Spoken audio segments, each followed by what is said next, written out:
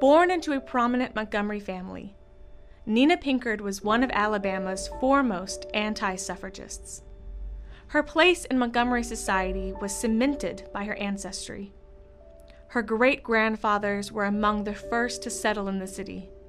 Her father was a judge, and she was the great-grandniece of famed South Carolinian John C. Calhoun. Pinckard viewed the 19th Amendment as a threat to her way of life. According to her, a federal amendment would violate states' rights. Women's voting would upset gender dynamics as women became political equals to men. And the amendment would lead to racial unrest as African American women received the vote. Therefore, in June of 1919, Nina Pinckard formed the Women's Anti-Ratification League of Alabama to block the amendment.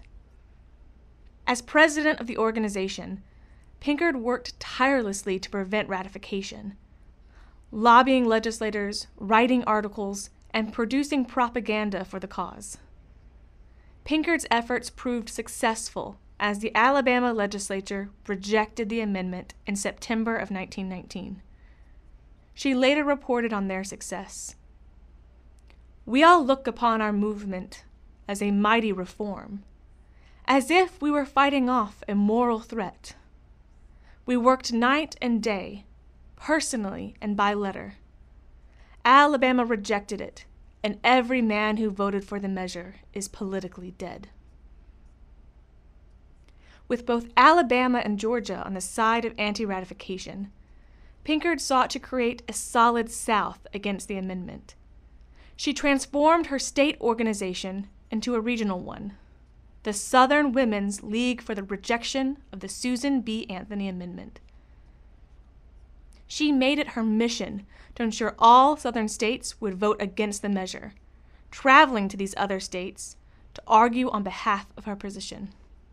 Her final trip was to Nashville, Tennessee, where she set up a headquarters at the Hermitage Hotel. She opened an exhibition against ratification in which she outlined what she perceived to be the true intentions of the National American Woman Suffrage Association to cause racial unrest in the South by giving African Americans the vote.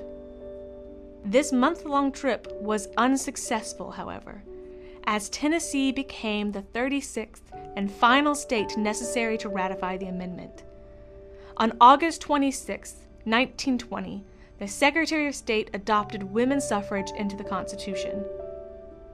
Pinckard continued to speak out against several popular women's rights issues until her death in 1953. 8 months after her death, Alabama finally ratified the 19th Amendment.